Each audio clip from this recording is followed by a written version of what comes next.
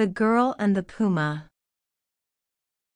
500 years ago, when the Spanish entered South America, Native American tribes often fought back against the invaders.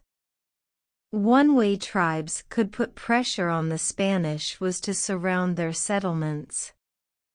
This is what happened in the early 1500s when Maldonado, a Spanish girl, was 15 years old.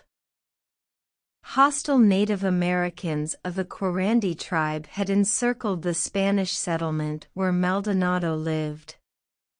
Before long, their food supplies were depleted. The people faced starvation. They begged their captain to allow them to take their chances and leave the settlement in search of food, but this the captain would not allow. Famished, Maldonado escaped the settlement and fled into the jungle.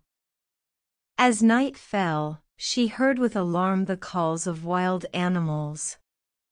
Where could she safely sleep for the night? But there was one call that drew her closer. It was a cry of pain. She followed the sound to a cave where she found a puma that had just given birth. Maldonado helped the mother puma clean the cubs. Later, she watched the babies while the mother went out to hunt. And so days went by. One day, while Maldonado was gathering food and the mother puma was inside the cave with her cubs, the girl was surprised by Quirandi warriors.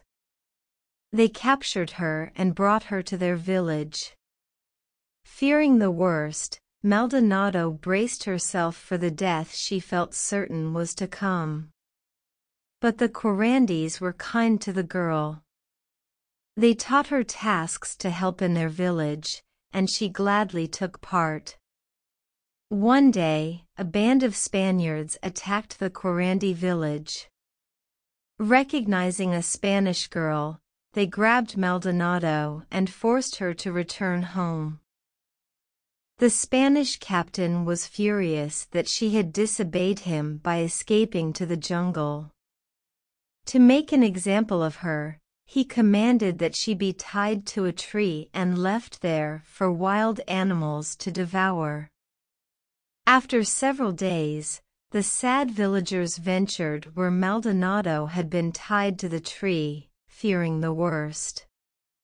Much to their surprise, they found her still tied to the tree and very much alive. Much more surprised were they to learn that it was a mother puma who had fed and protected the girl all that time.